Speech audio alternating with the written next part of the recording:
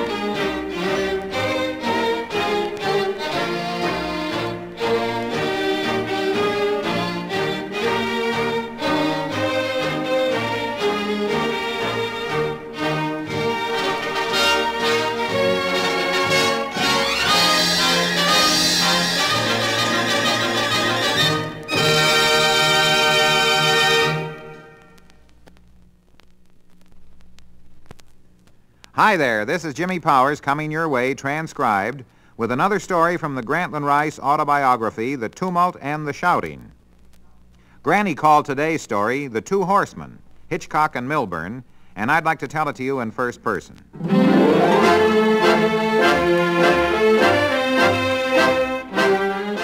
Back in the gloaming, I wrote a piece of verse entitled Alumnus Football, which closed with these two lines. For when the one great scorer comes to mark against your name, he writes not that you won or lost, but how you played the game. I can't imagine two competitors who lived these lines with fiercer abandon than two friends of mine now dead. They were two polo players, both all-time 10-goalers. Their names were Tommy Hitchcock, Jr. and Devereux Milburn. Of the two, Dev Milburn was only a trifle more conservative. I believe Hitchcock would charge headlong into a two-pronged raging rhinoceros if the critter blocked his path. Milburn would first ask it to move. I met Milburn and Hitchcock for the first time at Hurlingham, England in 1921 when I was covering polo, golf, and tennis for the New York Tribune. They were playing on the U.S. polo team with Watson Webb and Louis Stoddard. Hitchcock and Milburn were fresh out of active war service. Tommy had been shot down at the age of 18 as a flyer with the Lafayette Escadrille, but had later escaped. Milburn had been a major on staff duty. At that time, I felt Milburn, roughly my age, was an old friend. I knew Hitchcock less well. He seemed very quiet and extremely reserved. Milburn was more loquacious. Later, at the age of 57, he was still playing high-class polo, although he had any number of stitches holding him together, as well as several mended bone fractures. Like an old bull moose, he'd been through the wars. We played a lot of golf together, and when he was my partner, I used to caution him not to swing too hard or he'd start falling apart. I always feared a bone or a ligament would drop out, but you couldn't stop him. There was one thing in particular about Dev Milburn I always agreed with. It was his philosophy of competitive sport. The philosophy of many coaches is that winning is all that counts, the will to win all that matters. That is a lot of nonsense, Milburn used to say. It is the battle, the contest that counts, not the score.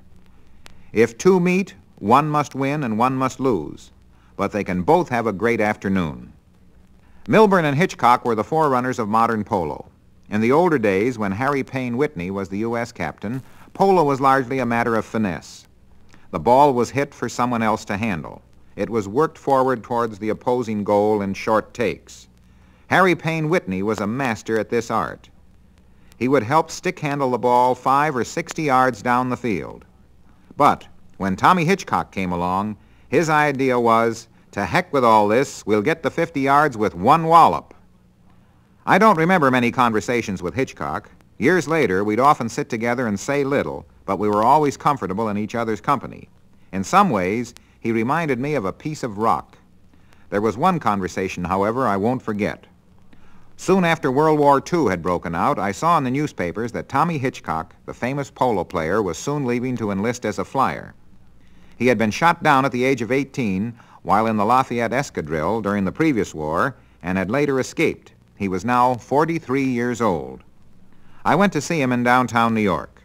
There was no particular reason for my doing so except my admiration and affection for a man I thought was going to die. "Well," Hitchcock said, "I'm glad to see you, Granny, but what's the story?" "I understand you're going back in the Flying Corps," I said. "What's wrong with that?" he said. "Nothing," I exclaimed, "except you've done your part and you're not a youngster anymore. I don't want to see you commit suicide." Hitchcock smiled. "I'm only 43, he said. "That is still young. I feel sure I'm as young as a man of 24.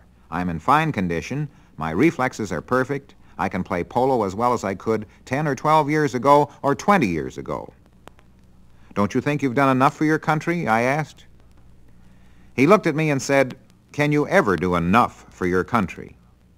"Yes," I said, "when you've passed the peak of usefulness." "I haven't even reached that peak," he said rather violently. "I'm just coming to my peak."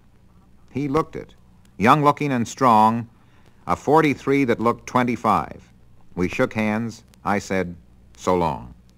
As I turned to leave, he said, "What difference does it make, now or later on? I'm not worrying. Don't you?"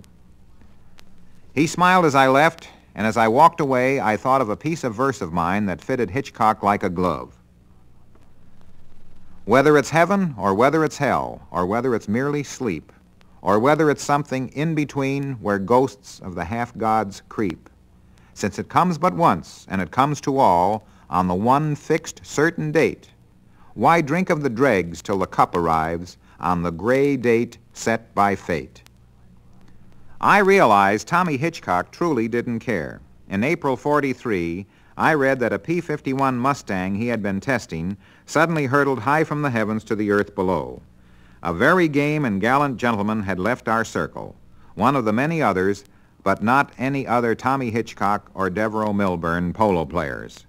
They had all the gameness and courage of Dempsey and Tunney, Cobb and Hagen, Tilden, Nagurski, and Thorpe. They fought for the love of fighting, for the clash of battle, for the give and take of the competition, not for the puny bauble that goes to the victor, but for the thrill of the actual game. Death to them was just an incident.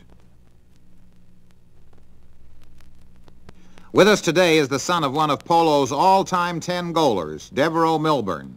Dev Milburn, Jr., in his book, The Tumult and the Shouting, Granny Rice credits your late father with many things. Among these was Devereux Milburn's philosophy of competitive sport, his conviction on that it is the battle, the contest that counts, not the score. And apparently the rougher the going, the better your dad liked it.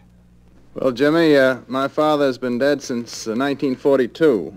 At that time I was 25 years old, and I suppose I was interested in sports from the earliest possible time that one can be interested in sports. And I would say that Granny summed it up pretty well, that competition was the lifeblood of my father, and there was nothing that he enjoyed more. There was no activity that we could ever indulge in as kids which wasn't immediately turned into some kind of a competition. And I noted in the book, and of course I've been familiar with it all my life, those lines of Granny Rice, and I know that they were my father's favorite lines of any poem that has ever been written. And just to quote them, "For when the one great scorer comes to mark against your name, he writes not that you won or lost, but how you played the game." It didn't matter what the game was or what the business at hand was. The competition was what my father liked more than anything, and on which he thrived. It could be international polo, but it could just as easily be a morning polo game or a round of golf just with me. Mm-hmm. I never played him for any money, even $1 Nassau, but we never had to. And we played up until the time of his death for the family championship, and I always considered that I was a considerably better golfer than he was, but I couldn't beat him even at the end of his life, and he was 30 or 40 years older than I. I recall one particular line in Granny's chapter, The Two Horsemen, Tommy Hitchcock and Dev Milburn, better than any other. Here it is. As two of Polo's all-time 10-goalers, Dev Milburn was a trifle more conservative than his sidekick, Tommy Hitchcock. Tommy would charge headlong into a two-pronged raging rhinoceros if the critter blocked his path. Milburn would first ask it to move. Well, Jimmy, I noticed that when I read Granny's article on my father and Tommy Hitchcock, and it was sort of amused me at the time. I think he was referring more to my father's all-around personality and method of going about things. I don't think he was referring to the way he played polo. I think there are many men around today who played in those days when he was at his best, and I think if you asked them, you'd find that he very rarely asked them to move first, that he was very much inclined to move them just the same way Tommy was. Deb, did you ever mush around any of those show-packed Long Island courses in the dead of winter with your father and Granny Rice? Well, Jimmy, it seems to me as though I spent my entire youth playing golf, either in the rain or in the snow, or when nobody else was playing golf. When the rain would be coming down, so the course would be just snow white with water, then my father would say, well, it's just been 11 drops, let's go out and play some golf. And I know that Granny used to come down and play with him, and of course we kids always looked forward to that because they'd come home, bring Granny home for lunch, or we'd play with him. And of course it would just be one story right after the other, long into the afternoon, and if it wasn't too cold, to go out and play again. Dev Milburn, what are your hobbies sports-wise? Well, I'm still playing polo, and I play here mostly on weekends. I do some riding during the week, but I don't play much during the week, but play every Sunday, and other than that, I play an awful lot of golf still. Dev Milburn, Jr., our thanks to you for an interesting interview. And that brings to a close today's story from the tumult and the shouting. Now this is Jimmy Powers, transcribed, saying so long until next time.